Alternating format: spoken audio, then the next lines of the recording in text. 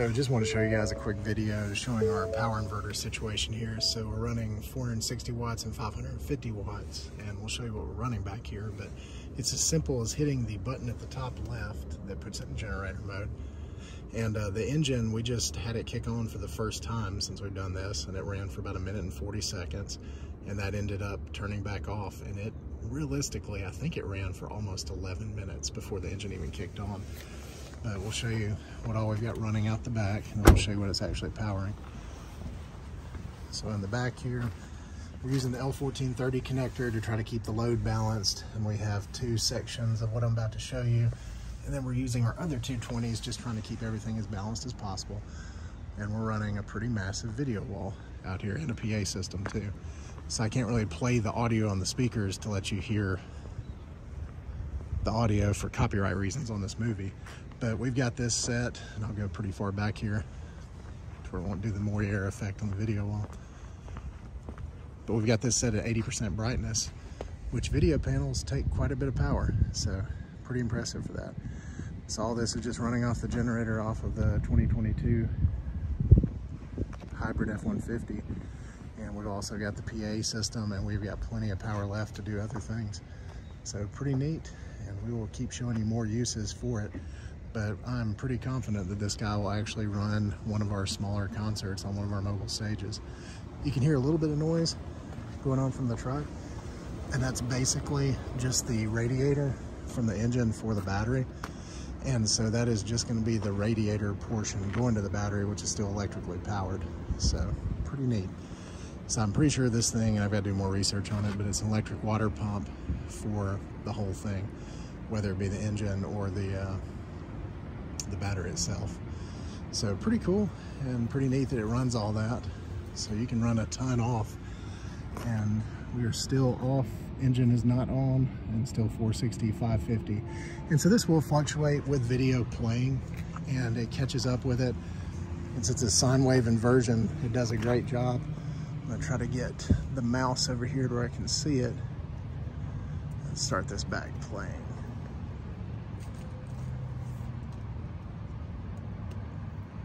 Ah, so close. There we go. Kill the audio here. We'll keep it low where it won't do anything, but you can hear speakers are producing a little. But on video walls, as the pixels change to do the different colors, it does have a little bit of a power difference. So we'll see if we can see that and see how accurate this is. And it is changing here, which is what we kind of seem to expect. And with this size video wall, we couldn't keep it perfectly balanced, because we're ending up having to do 3 circuits to power it instead of our typical 4 circuits, just because of the size of the video wall. But pretty neat. And you can also turn off the display on these.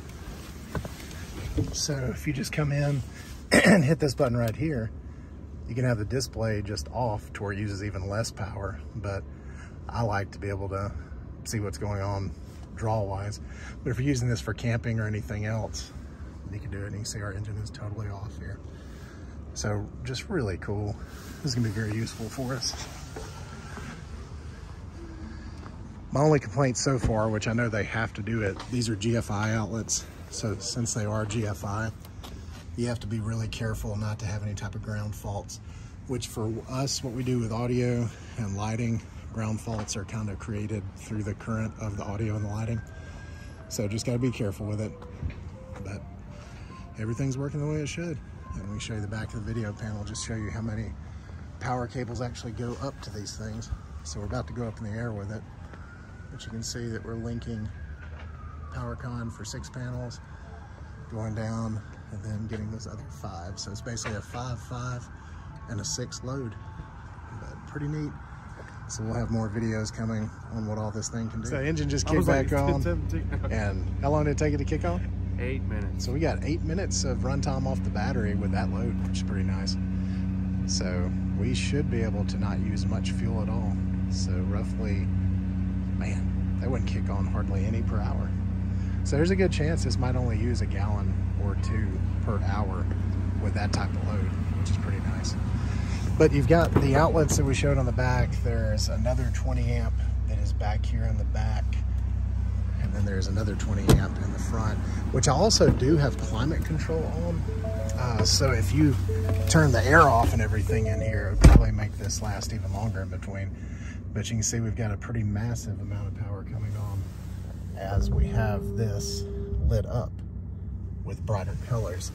So we're running about 1220 and 730.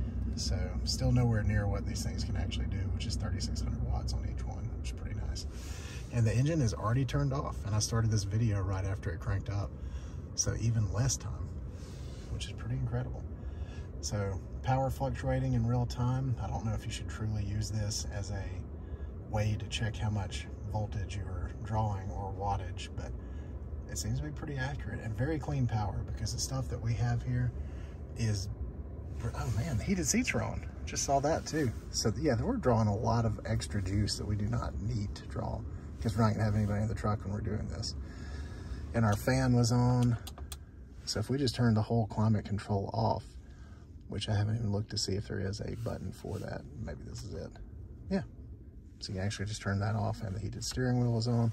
So that time might have been way more different than it should have been. So we might see again how long it'll go with this power before it kicks back on, and get back to you in just a second. So we finally just kicked back on, and Josh will give us a time in a minute. But we cranked that thing up a little bit, still playing, and God, we just kicked back off in 30 seconds. So still pulling somewhere around 1120 and 700 watts on that other side. So not bad at all. So I asked Josh, what was our time on that? 10:30. So how many minutes? It kicked back on at 10:17. Oh, sweet. So 13 minutes. 13 minutes. So we got 13 minutes of runtime just on battery, and then it ran for 20 to 30 seconds. It wasn't long at all for it to kick back on. So pretty cool. And then Ethan's gonna do just a little bit of talking on a microphone. Wish we could play some music on there, but.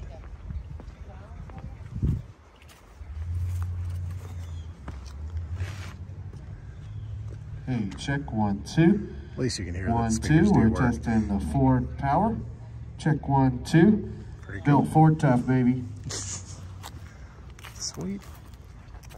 But yeah, the audio now hardly ever pulls any power compared to what it used to back in the old days.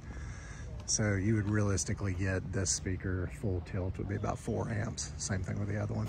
And we're running maybe 20% output.